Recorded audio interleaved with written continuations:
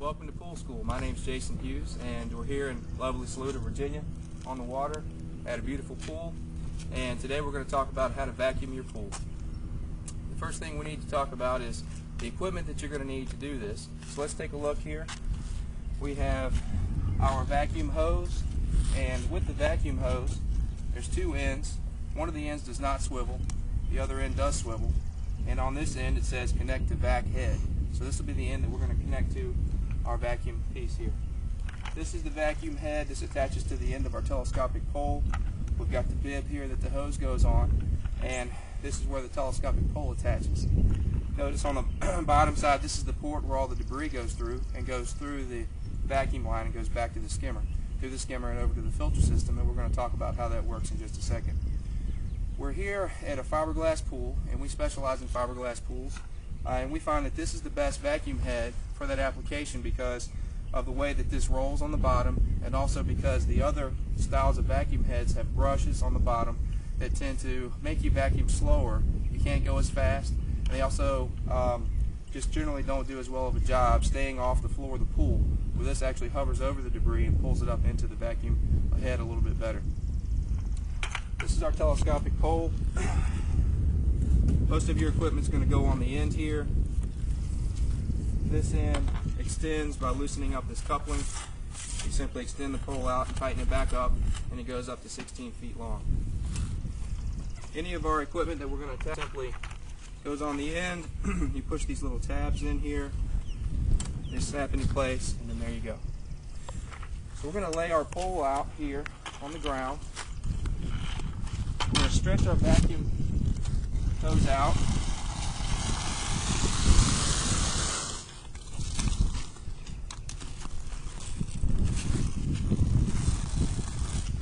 We're going to attach the fat end that swivels to the vacuum head, and you just generally want to push this down pretty good so it goes down pretty far so it's on there nice and snug. We're going to leave this, actually we're going to throw this in the pool now, along with the rest of the hose, except we're going to keep the one end out of the water. Little tangle out here. Alright. Now we're going to move over to our skimmer. This vacuum hose is going to go into the skimmer, but before we do that, we need to remove our skimmer basket here. So now we have accessibility to put this end of the hose down into the skimmer. Now we're ready at the pool. We've got all of our equipment in the pool. The hose is attached to the vacuum head that's in the pool. Now we need to go over to the filter system and take a look over here. Alright, now we're over at our pool equipment. And with our equipment we have a 2-speed pump, and we have two lines that are coming from the pool.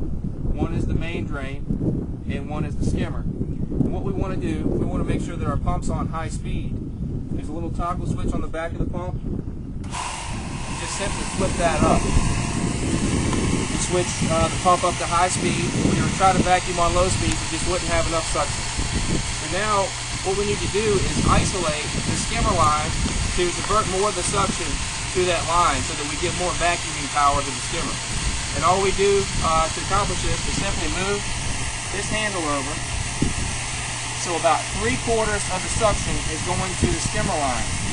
We don't want to go all the way over, because if we did that, it would actually be too much suction for the skimmer line, and it would collapse the line. It would have some, this pump basket here, you could tell, because it would be starving for water, it'd be making a sloshing sound. Okay, so we want to keep our valve in this position about 3/4 of the way to the skimmer. We've got our pump on high speed, and now we're ready to move back over to the pool. Okay, we're back over at the pool, and before we put this end of the vacuum hose into the skimmer, we need to prime this hose and get all the air out of it. If we were to put this hose in the skimmer right now, the pump would draw air into the line, and we would lose prime over at the pump, and it would take a minute or two to get that prime back, and this is just much faster and more effective. So what we're going to do is put this end of the vacuum hose in front of one of the returns, and that's going to force the air out. And as I'm doing this, you're going to see that the vacuum head is actually going to lift off the pool floor, and air bubbles are going to come out and bubble. And when it stops bubbling, that's when we know all the air's out. So I have the end of the hose in front of the return jet. You can see the vacuum head is lifting. There's our air bubbles. It's going to take a couple seconds to get all those out.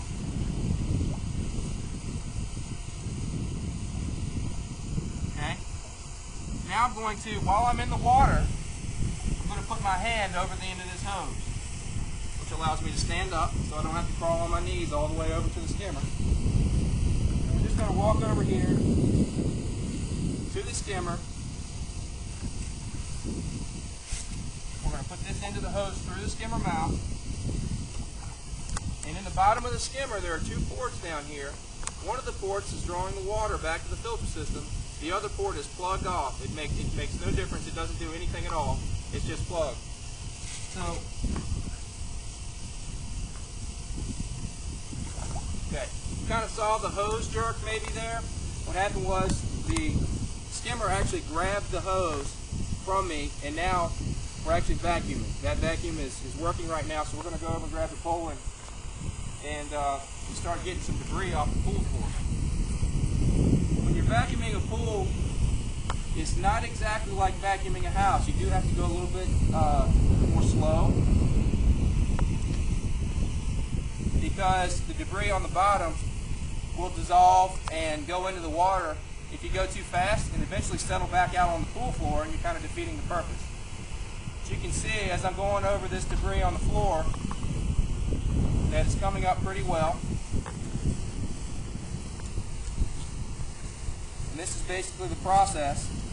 I find the most effective way to do this is to go along the edges, try to get most of the debris off the edges first, and then focus on the floor, the center of the pool, starting at the back and just going lengthwise back and forth all the way back up the pool.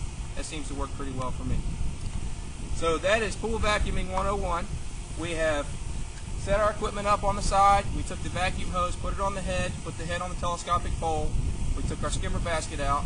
We walked over to the pump and filter system. We made sure our pump's on high speed. We diverted 3/4 of the suction over to the skimmer line. Then we came back over to the pool. We primed the vacuum hose to get all the air out.